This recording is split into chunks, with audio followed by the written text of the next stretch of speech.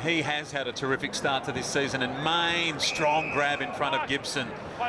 Moves the ball on quickly. Walters, those two doing it pretty much on their own for Fremantle. De Boer drifting across the front of the pack, trying to mark Jurea in there, came back to him. Barlow fires out a handball. Main, De Boer, they got it across. It comes back to Main, and then the kick is on. Sutcliffe kicks a goal.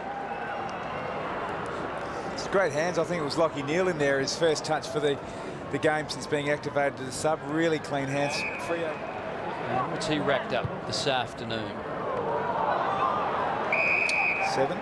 Lachie Neale in the meantime, just getting in the road. He chopped that off.